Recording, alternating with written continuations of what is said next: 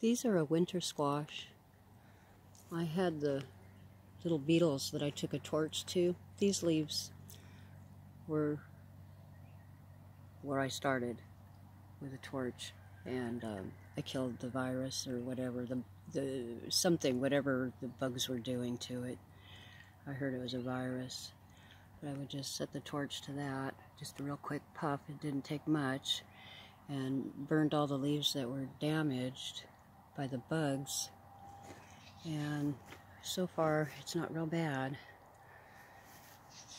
It seems to be working. I got a little bit of a problem here, it looks like, but I can take care of that.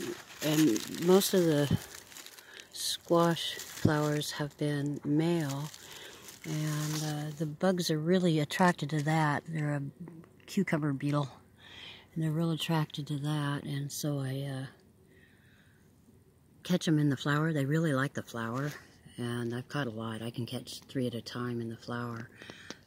Every once in a while I can catch a random one on a leaf. So far there's not really a lot of damage from just, nailing them on the leaf. But it seems to be working. Yay.